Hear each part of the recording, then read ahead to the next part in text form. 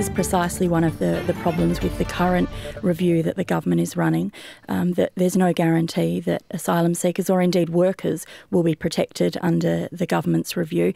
At least under a Senate inquiry, we can offer parliamentary privilege, which would give protection for people, and I think that is really important.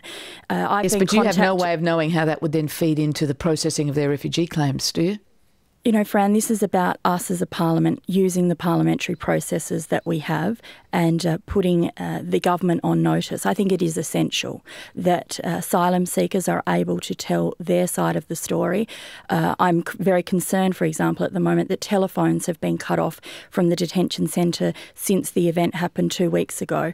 I'm concerned that staff, I've been contacted by a number of workers from across the various agencies who desperately want to be able to speak out but are afraid of their confidentiality agreements. A Senate inquiry would offer them the protection to speak without the threat of being prosecuted by the government. Would the parliamentary privilege from a Senate inquiry effectively release the G4S staff, for instance, and the local contractors from any confidentiality clauses in their employment contracts?